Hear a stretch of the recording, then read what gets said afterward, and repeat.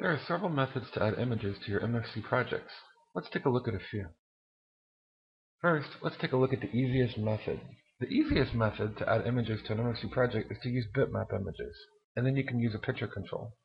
To do this, open the resource editor for a cdialog window and add an MFC picture control from the toolbox. Then, open the picture control's properties and change the type property from the default of frame to bitmap. Next, create a global pointer to a cStatic class object. Next, associate the cStatic pointer with the picture control using the function getDialogItem and casting it to the correct data type and on init dialog. Again, remember you must do this before you call any methods with the pointer. Otherwise, you'll get a null pointer exception and it will crash.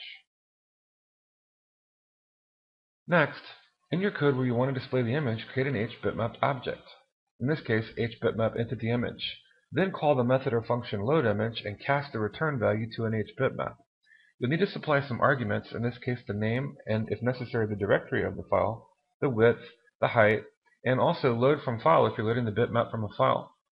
Finally, once you've done this, just call the method setBitmap on the pointer you have set up to your picture control, passing in the hbitmap as an argument.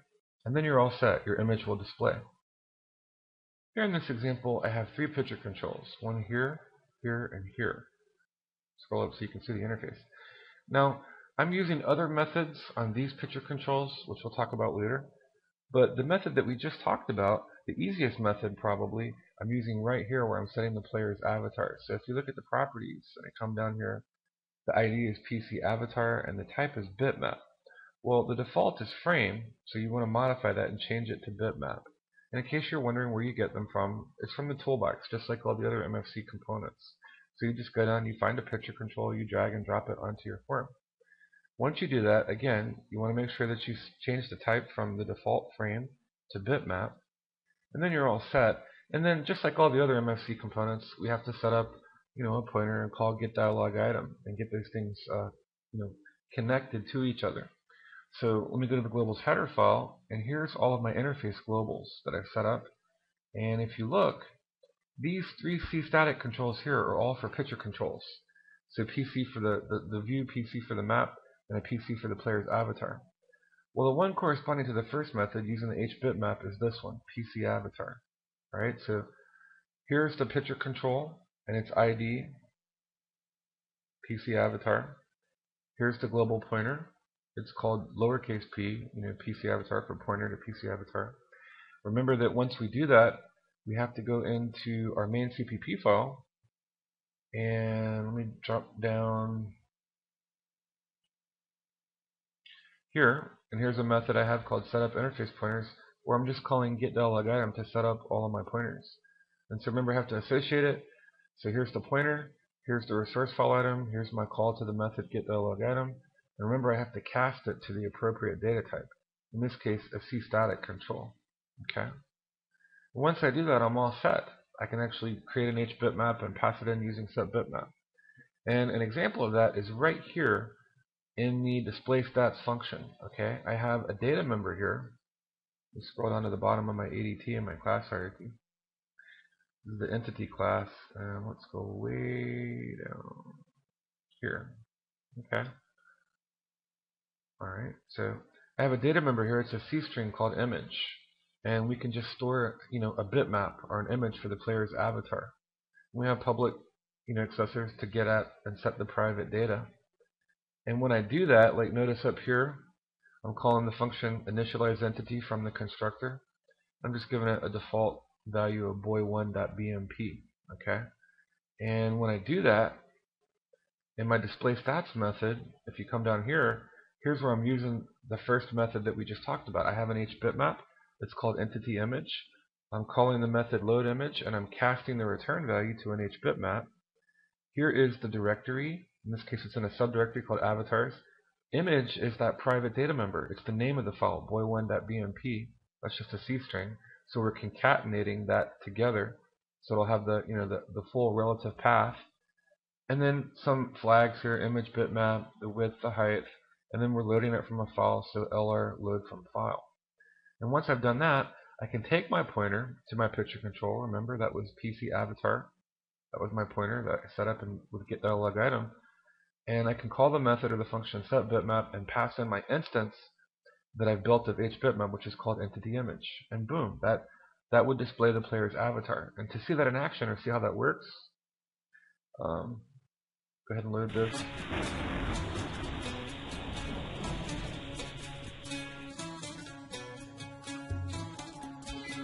Alright, so here's the player's avatar. That's just a bitmap image. Note, this first method only works with bitmaps.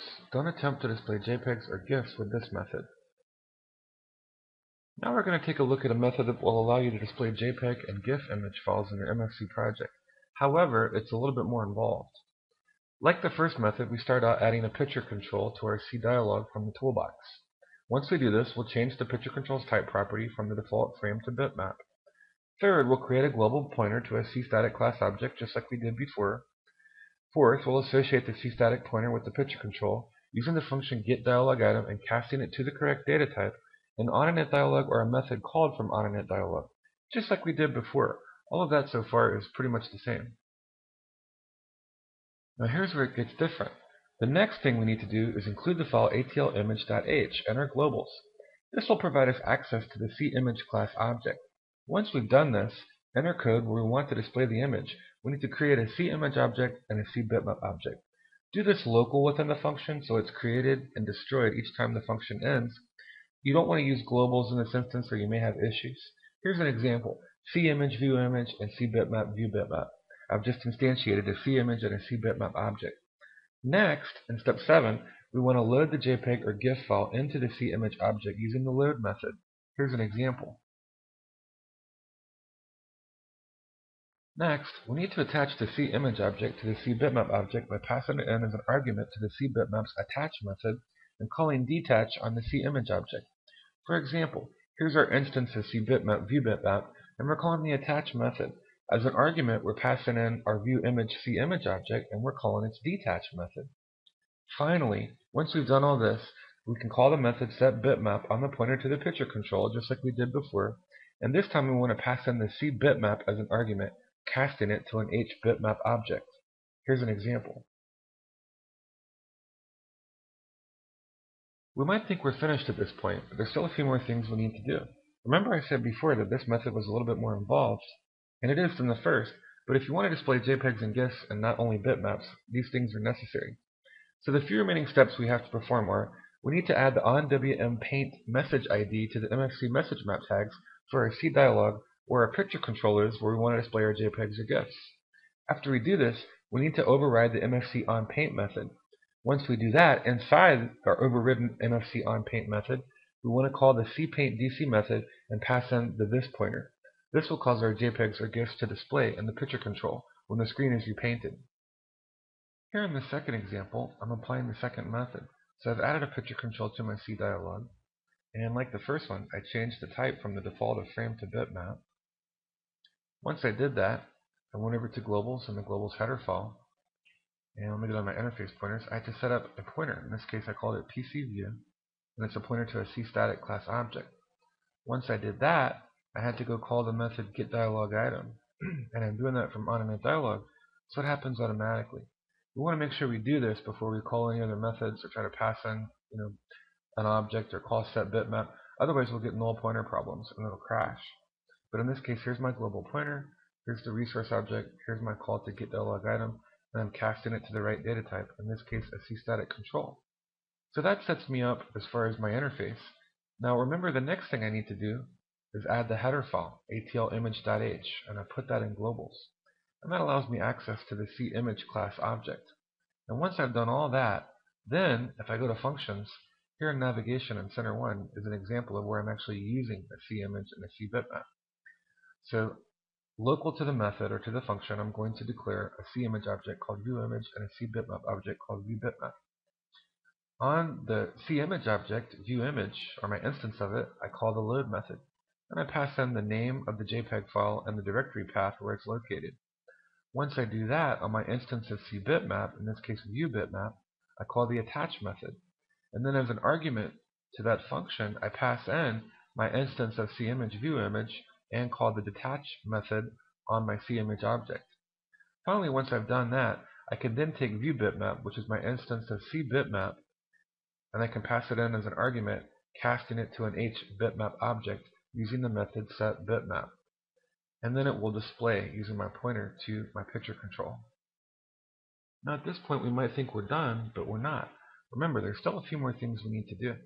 So I'm going to go over to my main CPP file for my cDialog class object, my interface, and in my message map tags for that object, I need to add the message ID of onWMPaint. Okay. Once I add that to my message map tags for my cDialog, within the class, or if you're doing outline definitions outside, in this case within the class, I need to override the onPaint method. Let me scroll up here and find where I'm overriding onPaint. Way up here. Okay. Alright, and then once I do that and I override the onPaint method, I need to build an instance of a cPaintDC object and pass them to this pointer. And at that point it will display the JPEGs properly. Okay, and this is just sort of a view as the player walks around in the game. It's showing different JPEGs, but I'll show you how it works. If I click start, here.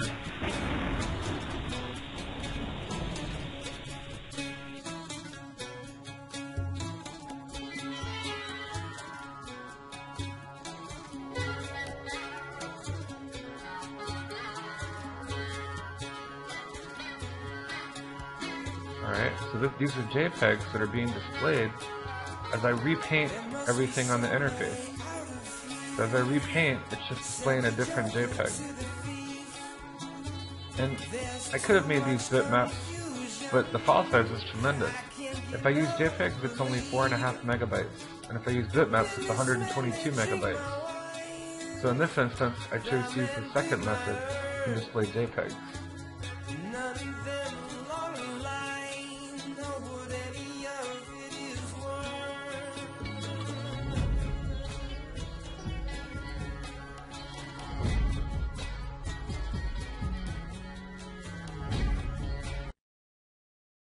Finally, we'll take a look at adding bitmap images directly to and compiling them in your MFC project. This means there is yet another method for adding bitmaps to your MFC project. You can simply open up the resource file editor and add them directly to your project as resources.